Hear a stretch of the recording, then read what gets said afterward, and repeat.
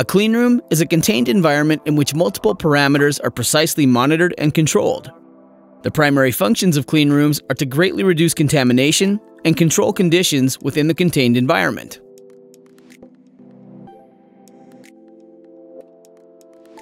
Cleanrooms are most commonly utilized by the microelectronics and life science industries.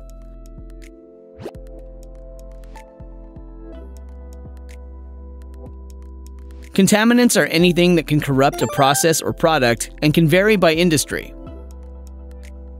They can be solid, liquid, or gas. The particles can be airborne, surface, or liquid-based. The primary source of contaminants are people. Skin and hair flakes, makeup, skin oil, mucus, and perspiration are the most common forms of personnel-based contamination. In addition, microorganisms such as viruses, bacteria, and other microbes can be introduced by humans. Clothing, too, can contaminate a clean environment. Materials and products are sources of contaminants. Even friction and wear from equipment used in production and maintenance can produce contaminating particles. Compressed gas lines are susceptible to contamination from ambient air and outside liquids and oils.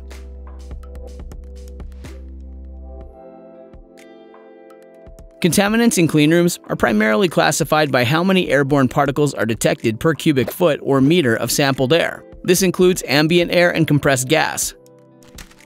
For aseptic environments, air is sampled for viable particulate contaminants. This can apply to both ambient air in the environment as well as compressed gas.